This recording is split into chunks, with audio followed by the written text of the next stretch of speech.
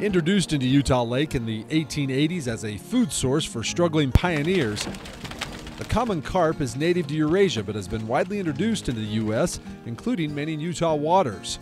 Nowadays, carp are mostly seen as an unappetizing bottom dweller and a pest that breeds fast, stirs up lake muck, and crowds out native and sport fish. In 2009, the DWR started what is believed to be the nation's biggest carp removal project at Utah Lake.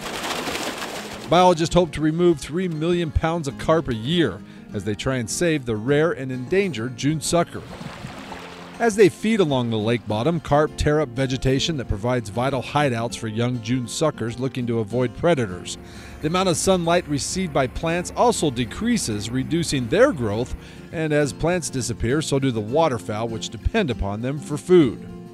Carp are the only species of fish in Utah where you're allowed to shoot with bow and arrow. Spring is a great time to chase this fish with a fly rod or a bow. Many fly fishers refer to them as the Rocky Mountain bonefish for their ferocious fight. For more information on carp or any other critter found here in Utah, be sure to check out our outdoors page at ksltv.com. Boy, the walleye spawn is the first indication that spring is here. The walleye feel it, and with this sun, I'm starting to feel it.